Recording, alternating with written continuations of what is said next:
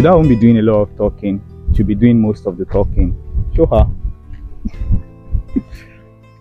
By the way, I'm Shadrach, cute Shadrach, Shadrach. And today I'm here with Heavenly. Okay. My full names are Heavenly Sedoo. Okay. So Heavenly, let's start with, tell us a little bit about yourself and what position you're aspiring for. I'm a chief girl from Benue State, a 300 level student, fisheries and aquaculture from Department of Forestry and Fisheries, and I'm running for the post of the sports secretary.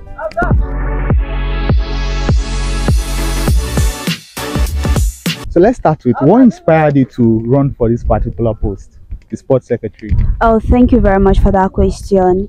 I will tell you in a very simple way that passion inspires me. Okay. All my life, right from my secondary school days down to my tertiary days, if there is anything I love in this life, is passion for sport. I love sport. It started like a passion, and now I can tell you that it is a lifestyle already.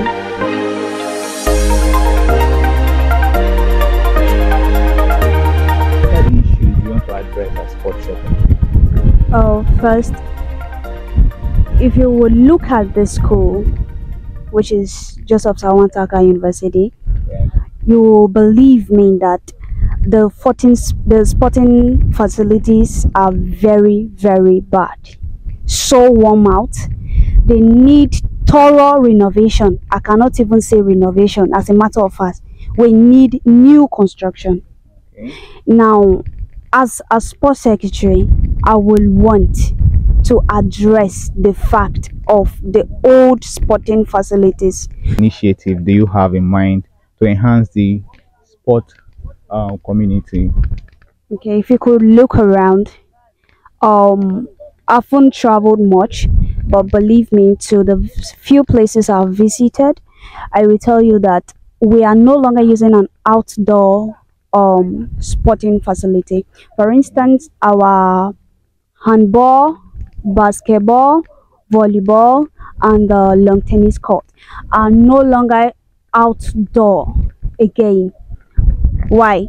Because you see what happens in the rainy season when you are in training and then it started raining. You just have to quit and without even completing your season. Definitely, that day is defeated. You cannot do anything tangible. Now, if we can have a closed door sporting facilities, come rain, come sunshine, we'll be able to do that. Now, this is a school that has more than 1,000 students. That is on a minimum. Okay. Now, we have more than that. Yes. But we have just one basketball, we have just one volleyball court, one lawn tennis court. That's very poor. Yeah. Now, it is expected that every student should involve in sport, because it's, if not necessary, it is mandatory.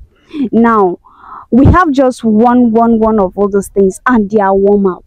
If I would come in as the sports secretary, I'm not promising heaven and earth, because that I cannot give. Yeah. But I want to tell everybody with full hope and confidence that we'll work together to improve the sporting facilities, at least have an indoor sporting facility. And even for the ones that are outdoors, which we need them to, that will be well arranged, renovated, and we will even have light. For those that cannot play in the evenings, can play in the night. Okay. To make it more easy for everybody. Wow, that's really innovative, I must say. Our next question will be, the other people contesting for this very position you are going for. So what sets you apart, and why should we vote for you in place of them? Okay, thank you very much. You see, coming to competition, I'm not saying I am the best. We are all the best. We are all unique, and we need everybody. That's what makes the difference. That's what makes the uniqueness of life. That's what makes the competition high. However, voting for me will be a very big flex. I'm not just saying this because I'm the one saying it for myself, but Coming from my life, for 18 years, you might wonder how old I am, but for 18 years of my life, I've been in sport right from childhood. My father would take me out, we do sport, we'll come back, and I'm so used to sport. I play lawn tennis and badminton.